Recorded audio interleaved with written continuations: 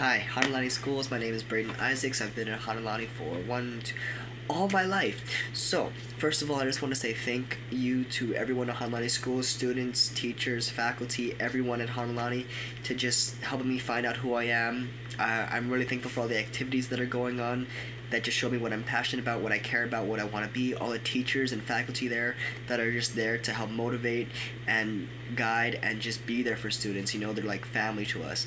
And I really want to commend all the incorporation of the technology during school now, in the bring your own device policy, the hybrid classes, the independent classes, the online classes. That is just so great. Oh, the charging station in the Founders Hall. That is such a great improvement and step towards being that future school that we want to be.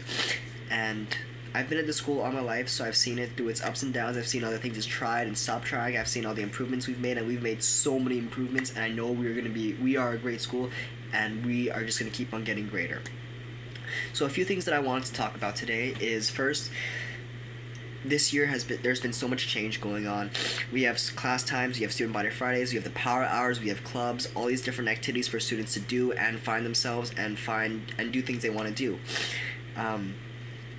I feel like there's just not enough information from the leaders of whatever's going on to the students, such as during the class times. For a lot of the clubs, I feel like a lot of students don't go to clubs just because they don't have enough information. They just feel overwhelmed by everything else that's going on.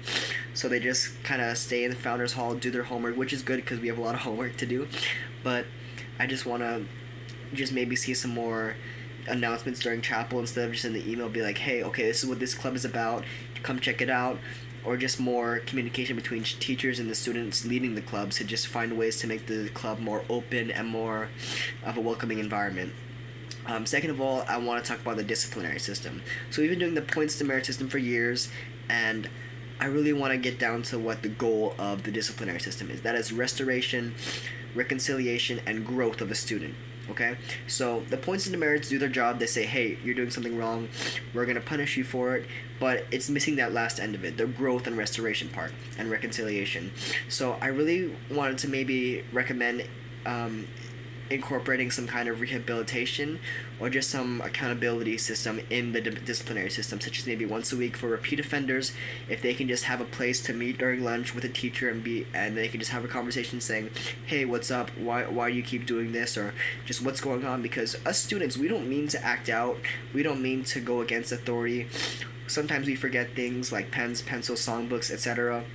We just honestly want someone to talk to and just help us through our problems, because we just have so much going on, and that could just, there's so much room for improvement in that. And last of all, I just want to, this is a good thing, and there's just so much room for potential. So Hanalani is a second home to us students. High school, middle school, elementary, we spend just as much time at home as we do in school. And so far it's been a great environment, but I feel like there's just so much more room for improvement. So a couple years ago we had the Illusionist Club, and a lot of students were into that. They do magic on the side. That's pretty cool. We had the ping pong club.